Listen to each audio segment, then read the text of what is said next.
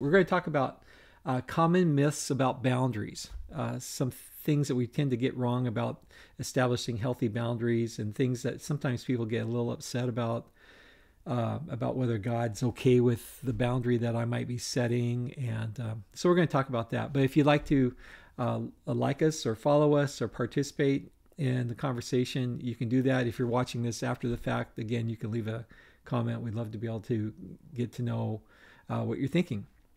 The other thing is that if you have an example of a great healthy boundary that you set or someone else set in your life that has been useful for you, please share it. We'd love to be able to get some examples and see what's going on. Um, I was reminded of early on when I was a teenager. There was a family that whose mom was so good at setting this one particular boundary. And I remember that, we went to school forever with her kids.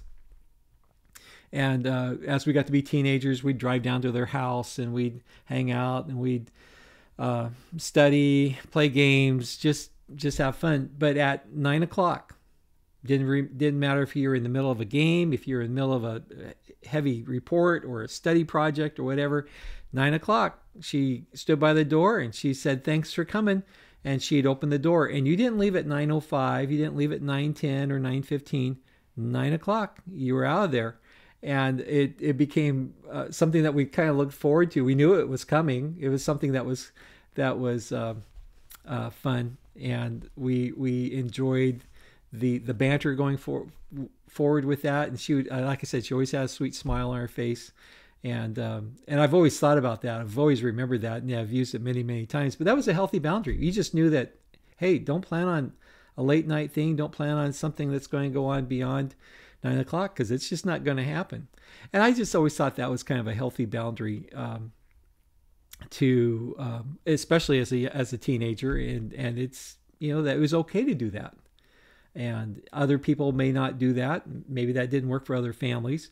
But for her and for her family and for the situation and circumstances, it just kind of simplified things.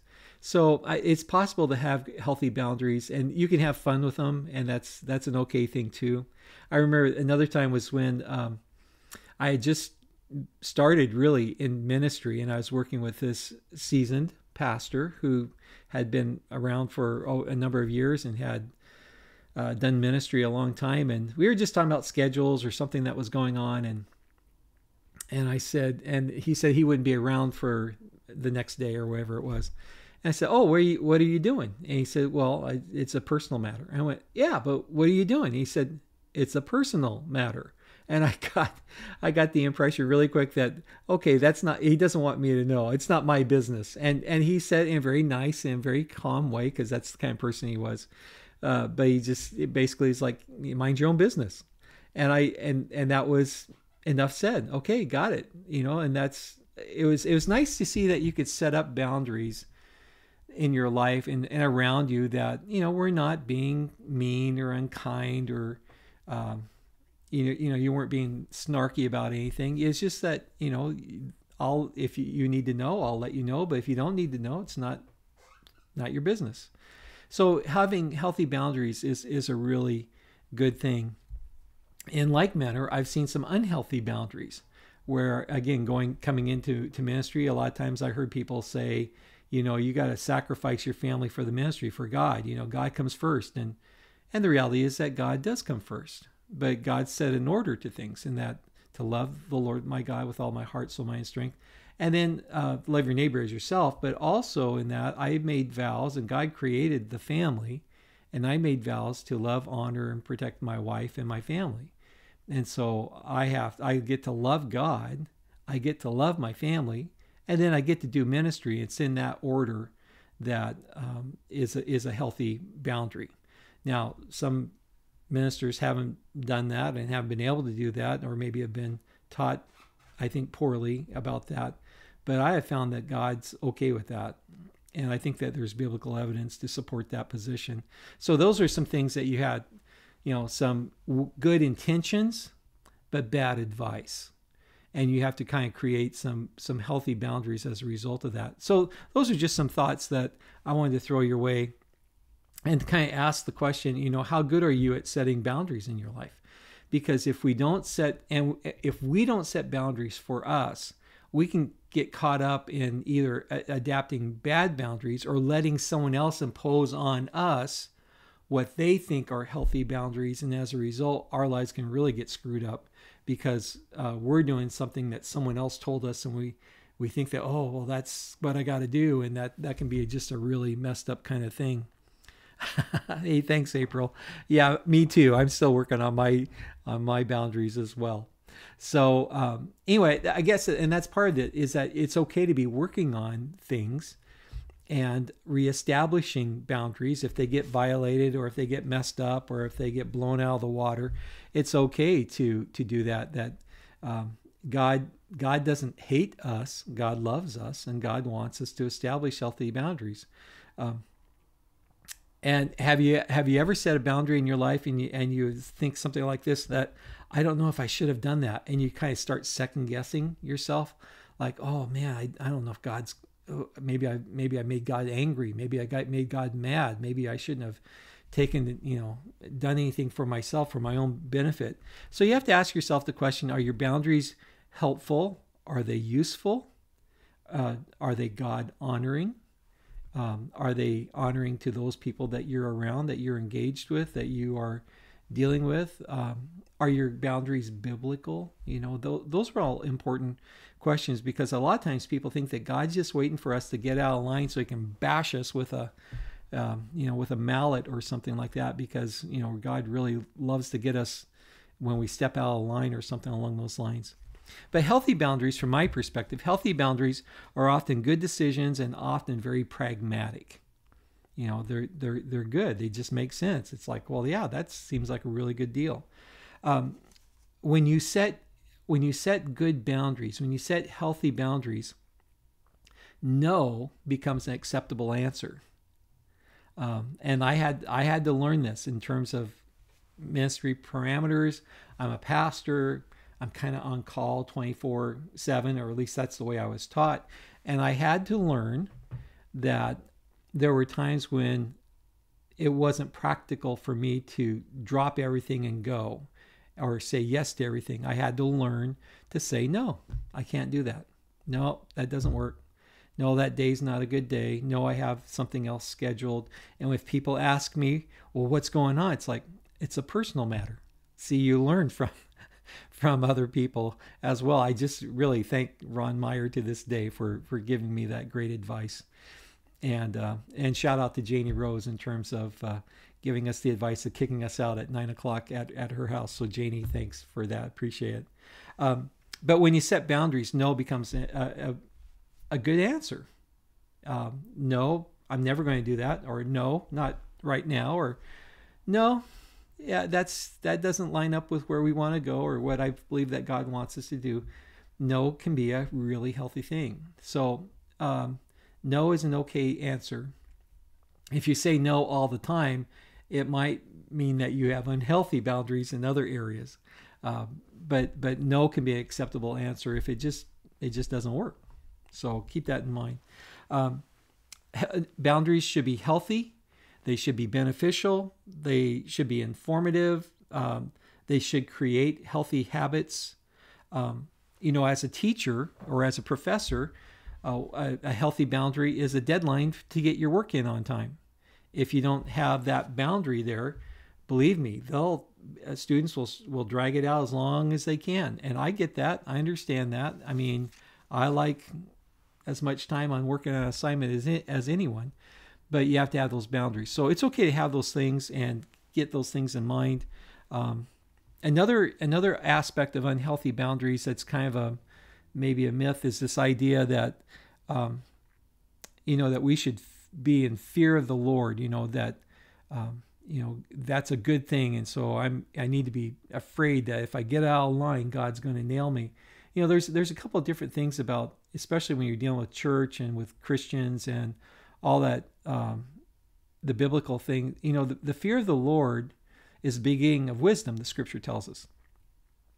Well, it's not fear in terms of being afraid of God, that God's going to nail me. It's this idea of fear of awe and reverence and respect and admiration and confidence. All these things are kind of put into that. It's not that God wants us to be afraid of him. And sometimes it's taught or maybe even preached or written down that we should be fearful of God because, boy, you step out of line once and bam, you're going to get nailed. That's an unhealthy boundary. We need to be respectful of God. We need to believe that God is a just God. He's a righteous God, that God hates evil and hates sin, but he loves people. And the majority of people are caught in sin and evil. And if God hated everyone that's attached to sin, well, what's the purpose of grace? Grace reaches into where sin is, where people are fallen and broken and messed up. And God reaches in and brings us out because of his grace, because of what Jesus did for us on the cross. And so God crosses over through our unhealthy boundaries to reach us, to bring us out, and to help establish us in healthy boundaries, in healthy places. So that's kind of something that you need to think about. So here's a myth that you might think as well. First one is that if I set boundaries, I'm being selfish. That I should give myself completely to everybody else and completely to God. And yeah, we should give ourselves to God. But God wants us to grow in him, and to grow in God, you have to be able to, again, establish priorities. You have to establish healthy habits. You have to establish times of rest and times of study and times of interaction. I mean, yeah, all these things are particular boundaries that help us grow. Just like a healthy regimen that you might have either in your own personal life or at a gym, or healthy ways of eating or improving your mind and all those kinds of things. You can be selfish. It's possible to be selfish, but just because you're taking care of yourself and establishing boundaries does not make you selfish in and of itself. Someone said it this way, that selfishness has to do with a fixation on our own wishes and desires to the exclusion of our responsibility to love others. So it's not about, me, but it's about how can I establish parameters in my life that will help me grow and be healthier. Sometimes it's that I can do only so many things, and then I have to say, I can't do another thing. And so for me, whenever I've gone up to people, often when I go up to people in my church, I'll say, hey, I've got this request, and I want you to know that no is an okay answer. If you got time, if you got the ability, if you got the strength and whatever to do this, great. If you don't have that, you can tell me no. I won't be offended. And so no is an okay answer. So when you have those appropriate boundaries, what it does is then it gives you the freedom to say yes, but you also have the freedom to say no. So I think that those are important elements to keep in mind. God loves us and cares about us and wants us to be very much a part of what he's doing. And so how great to have the freedom in God to be able to grow in our relationship with him and not be fearful to say yes or no. Someone said that just as a store manager takes good care of a shop for the owner, we're to do the same for our souls. We are to be stewards of our resources and of our lives. So we're to develop our lives, our abilities, our feelings, our thoughts, and our behaviors. And when we say no to people and activities that are hurtful to us, we are protecting God's investment, and that there is a distinct difference between selfishness and stewardship. And part of the boundaries is us figuring out the difference between the two. So don't be afraid to say no, but don't be afraid to say yes. It's okay. You have to figure out what truly is useful for you, and be aware of the fact that that developing healthy boundaries in every area of our life takes time and effort and some perspective and some objective perspective as well. So if you can get the impact or the perspective of someone who's a friend or some other friends and say, does this look healthy to you? Does this seem selfish? Does this seem like I'm moving in a good direction? Those can be helpful comments and helpful thoughts. Well, I've gone beyond my time really quick. So anyway, there's so much to say about boundaries and being healthy, but I think probably the biggest thing that I would just leave tonight with is just this idea that it's okay to say no. If you're saying no all the time, that's unhealthy. But if you feel like you're just really pushed and stressed and strained and if you go one more thing, you're just going to go nuts. It's okay to say no. Uh, but if you're always saying no to the God stuff and yes to all the other stuff, that might be unhealthy too. So just think about, what you're saying yes to and what you're saying no to. Anyway, again, if you have any comments, if you want to leave us a thought, if you have any great suggestions in terms of healthy examples, please leave them behind and we'd love to be able to look at them. And otherwise, we'll talk to you later and hope you have a great rest of your week. Take care.